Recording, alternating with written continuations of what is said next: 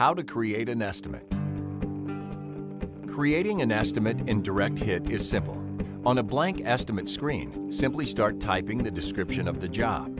Job sections integrate with motor parts and labor using autosuggestion. As you type in a keyword or phrase, the autosuggestion list will show the operations that match. Make a selection with your mouse or the down arrow and enter keys. Once you've made your selection, the parts and labor information will automatically be displayed. Here you may enter the motor time, labor rate, the suggested price, and quantity. Select the items you need, then click the Submit button. If you are ordering parts through Turbo Parts, you will automatically be taken to the Turbo Parts website to check the parts price and availability from a preferred supplier.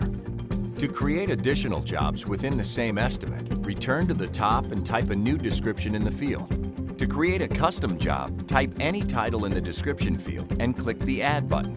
You don't have to select a motor operation if any are suggested in the list. For each custom job, you may add as many part, labor, and fee line items using the drop-down. You may only add one discount per job. To add a discount to any individual job, select Discount from the drop-down menu. Type in a description, the amount, then hit the Tab key to apply the discount to the job. Discounts can also be applied to the entire estimate by creating a discount section using the drop-down menu at the top of the estimate. Just select Discount, enter a description, then click the Add button. Under your new Discount section, choose either a fixed or percentage discount, enter the amount, then hit the Tab key to apply the discount to the entire estimate. Note that you can apply both a job level discount and an estimate level discount.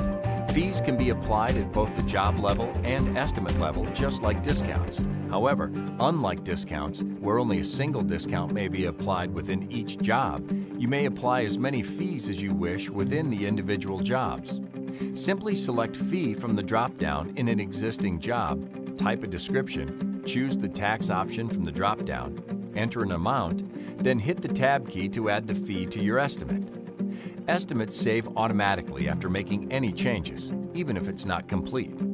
To retrieve an estimate that you already created for viewing or editing, click on the estimating link on the vehicle homepage or the View Estimate button in the Direct Estimate tab of the Estimating section.